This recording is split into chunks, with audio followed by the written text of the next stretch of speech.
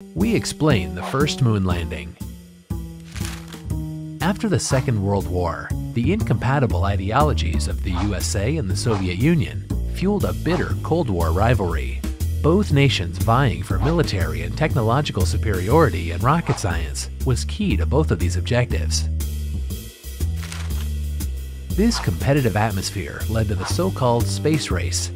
The Soviets took an early lead by orbiting the first artificial satellite and by sending the first man to space. US President John F. Kennedy responded by starting the Apollo program. 5 years later, in the summer of 1969, Neil Armstrong, Buzz Aldrin, and Michael Collins step aboard a Saturn V rocket. Their ambitious mission was to fly to the moon.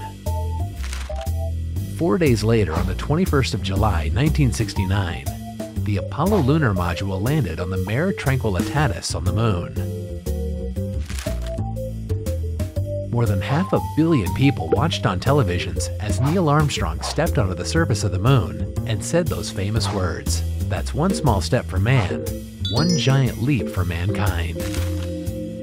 After returning to Earth 3 days later, Armstrong and his two colleagues were celebrated as heroes all over the world. Many nations paid tribute by printing postage stamps and commemorative coins. The achievement of putting the first man on the moon was an important symbolic victory during the Cold War for the US. In retrospect, this signaled a shift in the power balance between the rivals. For the USSR, losing the space race foreshadowed their collapse about 20 years later.